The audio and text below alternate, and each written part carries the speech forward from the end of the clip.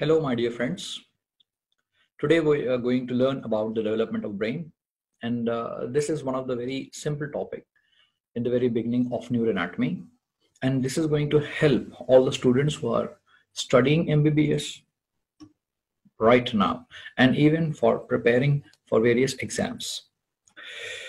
Now let's begin. As we all know, our central nervous system includes the brain and the spinal cord, and both your brain and the spinal cord develops from neural tube. Neural tube, the cranial part of that develops into the brain, and the caudal part of that develops into the spinal cord.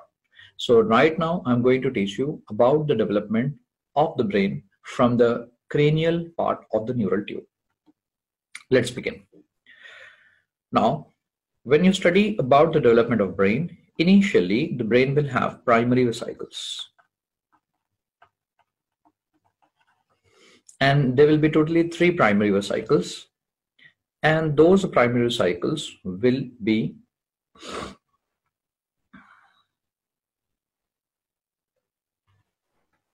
there will be a prosencephalon. The primary vesicles includes the prosencephalon, and then the mesencephalon,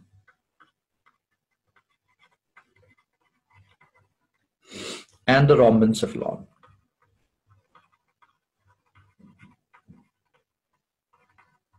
Now these primary vesicles of the brain develops into the secondary vesicles, as the name indicates.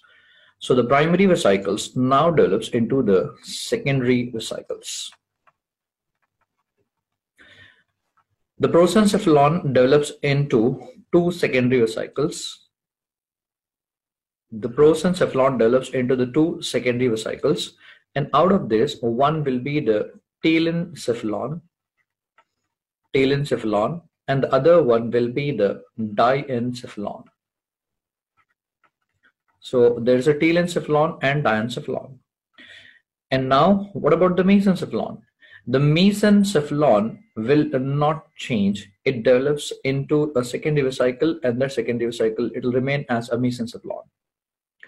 And then finally, rhombencephalon. And the rhombencephalon will also develop into 2 secondary vesicles. And those 2 secondary vesicles will be, let me tell you the names now. The rhombencephalon develops into 2 secondary vesicles, one being the metencephalon. One is metencephalon, and the other one will be the myelencephalon.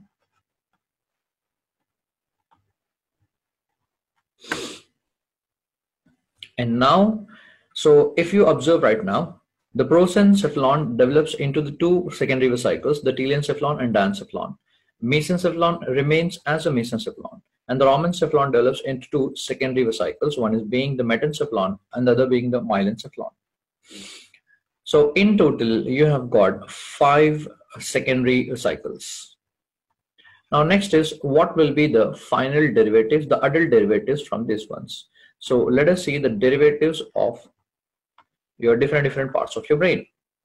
So telencephalon develops into cerebral hemispheres, or simply we can call it as cerebrum. Diencephalon, it develops into all your thalami. I hope you have heard about thalamus, hypothalamus, epithalamus, subthalamus. All the thalami together forms your diencephalon. Or I can say vice versa, all the thalami will be developing from the diencephalon. So I just write down here, diencephalon develops into thalamus, hypothalamus, and then subthalamus, epithalamus, so on.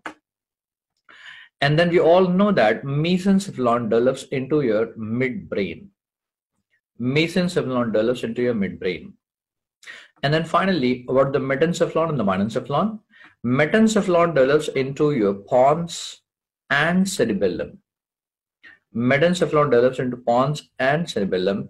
And then finally, the myelencephalon. The myelencephalon develops into the medulla oblongata, or simply medulla.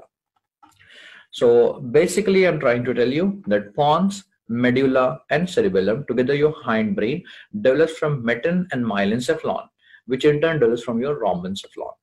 So that is the development of your forebrain, midbrain, and the hindbrain. So it all develops from the cranial part of the neural tube. Hope this video will help you. Thank you all. We'll meet you again in the next video.